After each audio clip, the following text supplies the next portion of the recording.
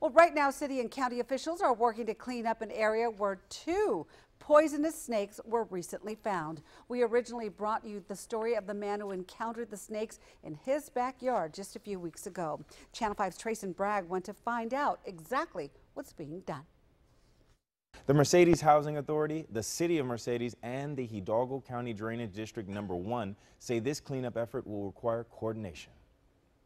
Cesar Del Fuente called Channel 5's 5 on Your Side after his wife discovered a coral snake in their backyard. Del Fuente told us that wasn't the first time. He says the snakes live in the debris behind his backyard. We approached the city, who said they are working with the County Drainage District Number 1 to fix the problem. Del Fuente says they haven't exactly done that. Del Fuente says there is still a large amount of brush for the snakes to live.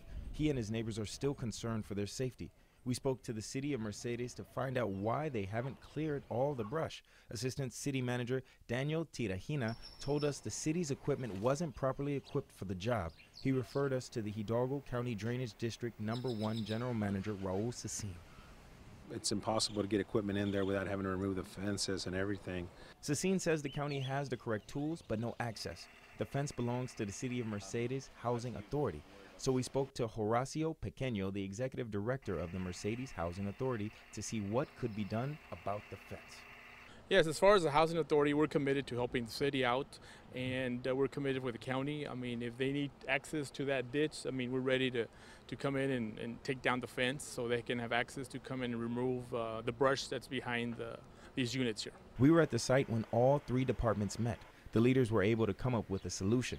The city will start the next cleanup effort this weekend, and all parties involved agree the issue will be resolved. Del Fuente says he won't let up until the cleanup is completed. There was an agreement here, and if this agreement isn't fulfilled from what was discussed today, I will take matters into my own hands and take it up the chain of command so this ditch can get cleaned up.